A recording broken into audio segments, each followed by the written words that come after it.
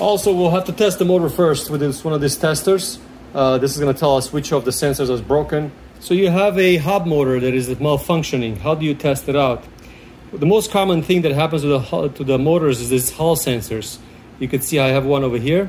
They are located on this board on the Hemiway cruiser, but any motor has them, any hub motor. There's one over here, and one over here. And what these things do, they read the fields when the motor spins. And then you could find out which one broke by buying one of these. So this is a tester. It has a motor and it has a controller test. So we are in motor test right now. You see there's 3 lines over here. These are the Hall sensors. So these have to go into a certain order. And when you spin the motor, the sensors supposed to change. You see how it changes every time? That's the problem with this motor, is that the green is dead.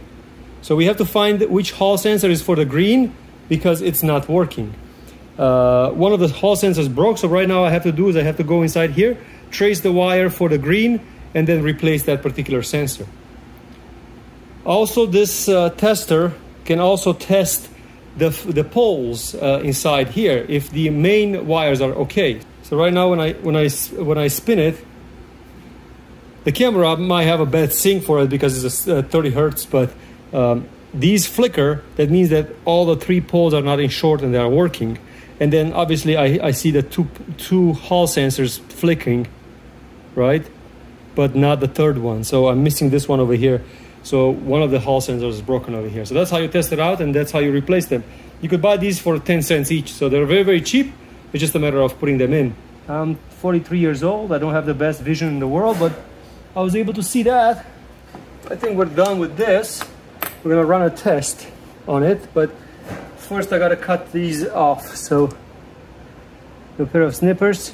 You see the motor over here when I'm spinning it? You see how those 3 lights go in order?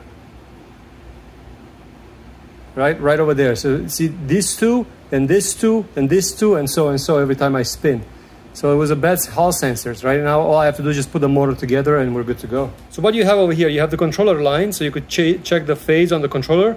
The controller Hall lines to see if the controller is sending the right sensors.